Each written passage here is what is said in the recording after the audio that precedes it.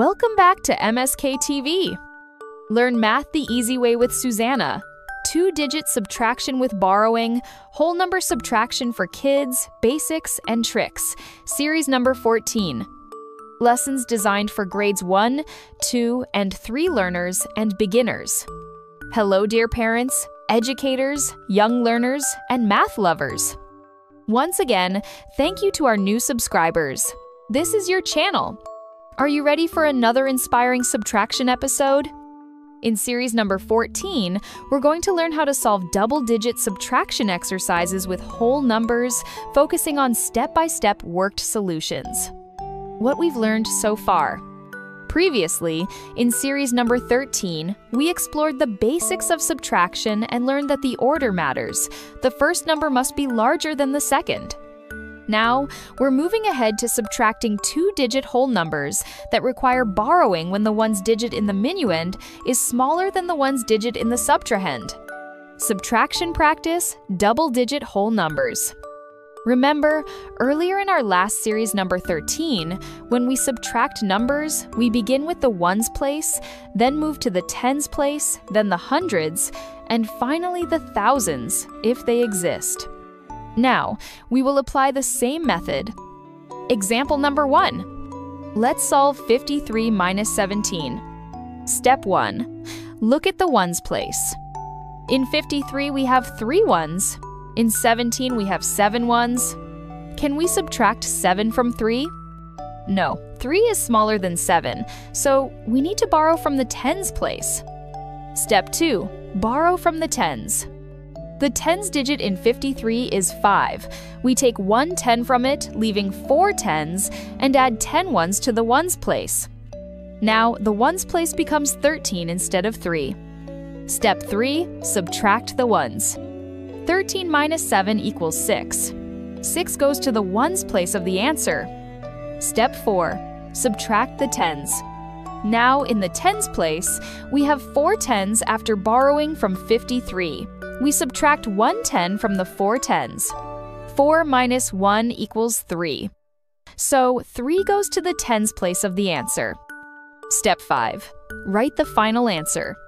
53 minus 17 equals 36. Example number 2. Let's solve 32 minus 19.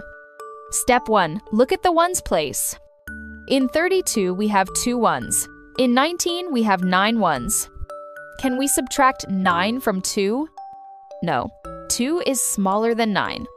So we need to borrow from the tens place. Step 2. Borrow from the tens.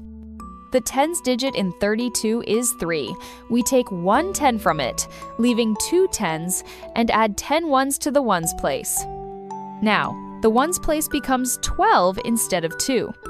Step 3. Subtract the ones. 12 minus 9 equals 3. So 3 goes to the ones place of the answer. Step 4. Subtract the tens. Now, in the tens place, we have 2 tens after borrowing 1 10 from 32. 2 minus 1 equals 1. So 1 goes to the tens place of the answer. Step 5. Write the final answer. 32 minus 19 equals 13. Subtraction practice. Now, let's try a short quiz. Question 1.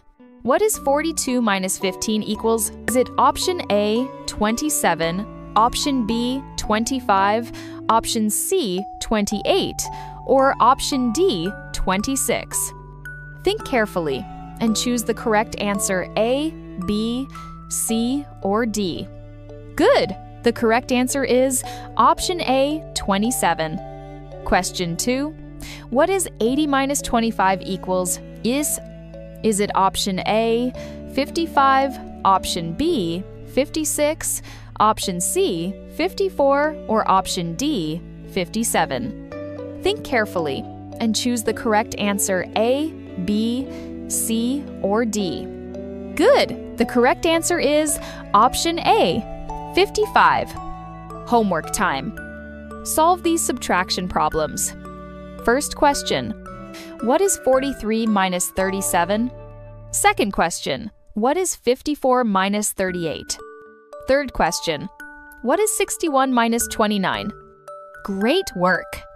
See you next time in series number 15, only on MSKTV. And don't forget to subscribe, like, and share this video with your parents, teachers, and friends. Your support helps us create more fun and advanced math lessons.